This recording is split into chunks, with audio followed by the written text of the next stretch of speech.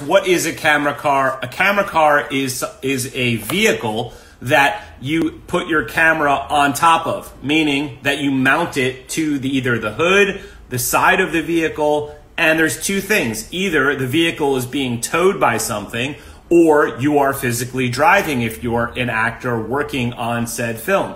So the question really becomes, is this being transported and is it being dragged by something or something towing it?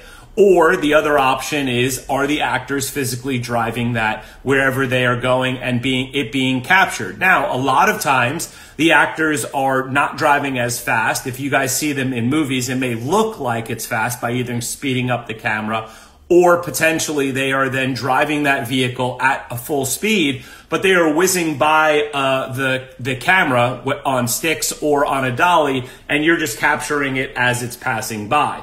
So the question really becomes, are you towing that vehicle or are you filming it from the outside of the vehicle? Is there a mount involved, meaning are you mounting the camera on the hood or back of the car or even through the windshield or inside the side of the vehicle? That's all up to the director and what those shots are and how they want them within the camera cars.